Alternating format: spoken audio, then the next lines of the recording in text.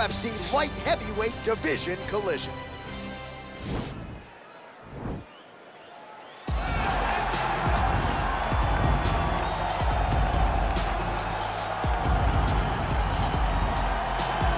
All right, so here he is, one of the better offensive takedown guys we have in the UFC, DC. And if anyone is well-equipped to speak to this, it is you.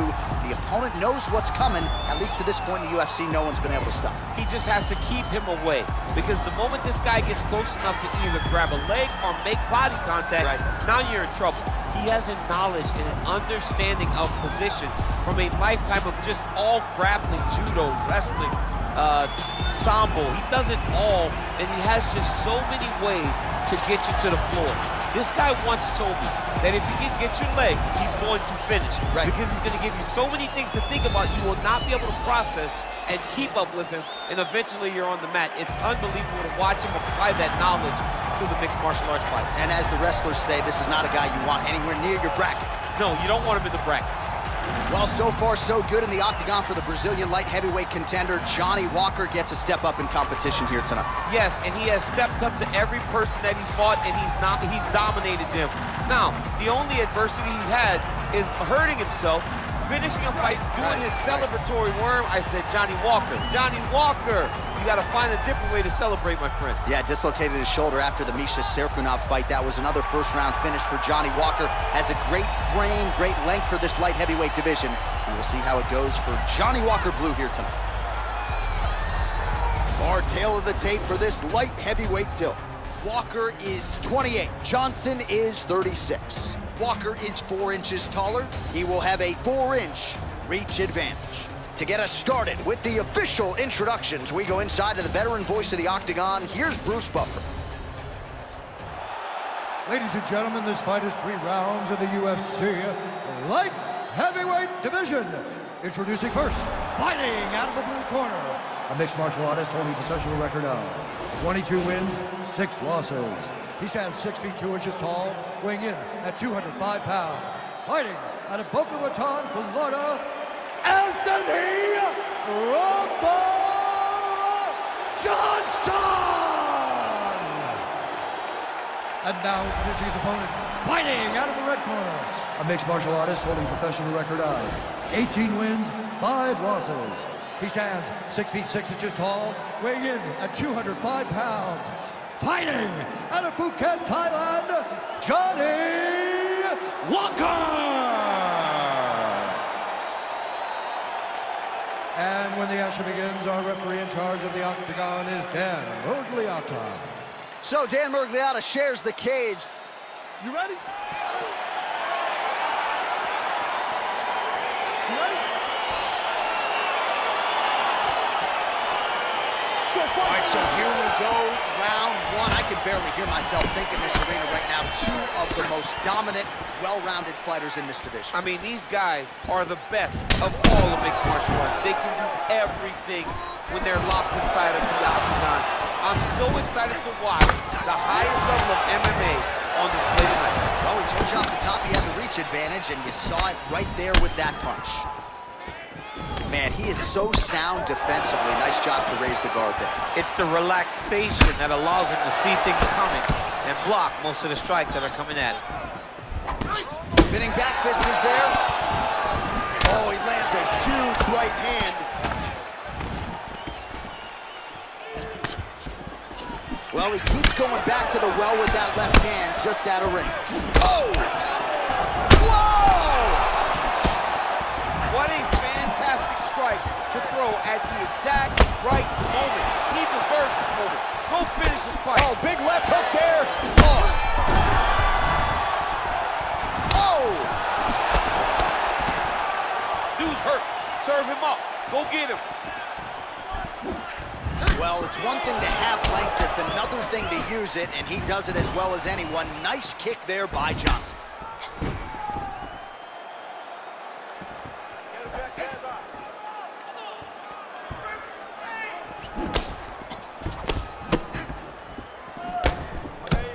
Much improved defensively as he blocks the shot.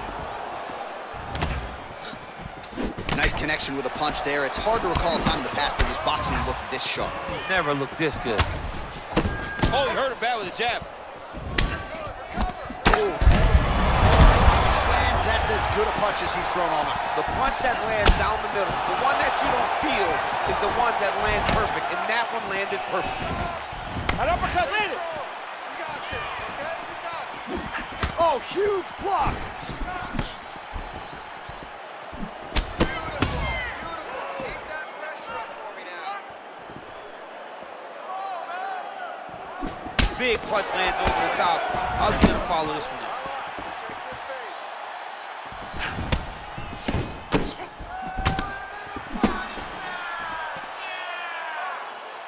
Oh, look at that jab. Snapped his head back. His jab gets to the target so fast, and he always brings his hands right back to his face. Some nice back and forth action here.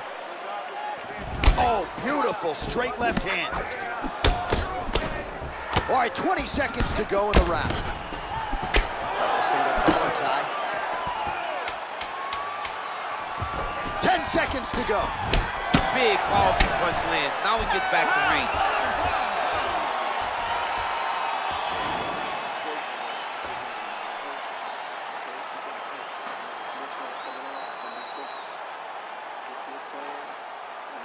All right, let's check out some of the action, DC, and how about the punching acumen by that fighter in that previous round? He does not waste anything. He does not loop punches. Everything's tight. Everything's precise. He's a sniper. We always talk about how he's a sniper. He is a sniper, and it showed in that exchange that allowed him to drop his opponent.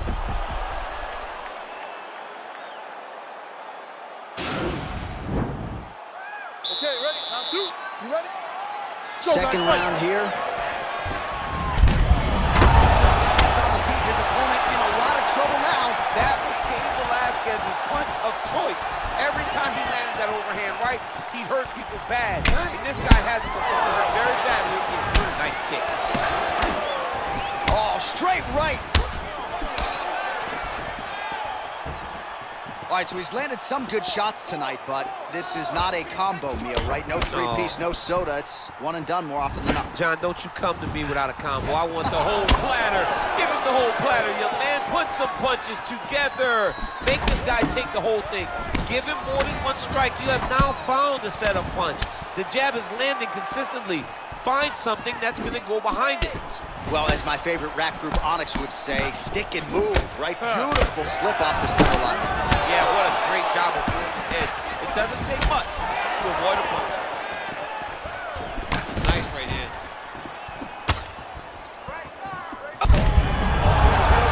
This fight's going to be over, DC. What a great way of mixing up his attack. He didn't stay the course. He mixed it up. He went high when his opponent thought he was going low. And now he's got him hurt very bad. Well, he has really picked up the pace here in round two. Much more aggressive than we saw in round one. And now starting to find himself in the pocket. Oh, lands a knee to the head. Taller fighter once again finding the target with relative ease. Just misses with a left hook there. Johnson's lower jaw does no. Oh, he's hurt bad. He's hurt bad, John. He's got to press him. He's got to go chase that finish down now. Oh! And he connects with a punch there. We'll see if there's more where that came from. Boxing, boxing, boxing. All right, he'll engage in a single collar tie. And just like that, the fight is over. Oh, my goodness, what a fight. Yeah, brutal elbow to stop his opponent right there in his tracks, and it really takes strong technique to deliver a shot like that to maximize force over a short distance. But, man, when guys do it right with those elbows, it is absolutely devastating.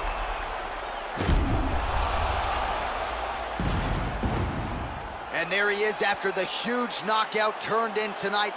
Near perfect execution and one of the bigger highlights of his UFC career.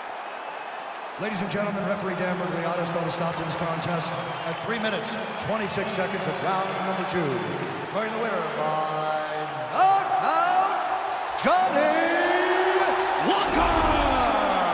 All right, So there he is, the man of the hour. What a massive knockout for him to get this win in style tonight. He did everything he needed to do to find the knockout. Now he can celebrate with his family and friends as they earn this spectacular victory. 5,000 capacity, then spread that over the UK and then add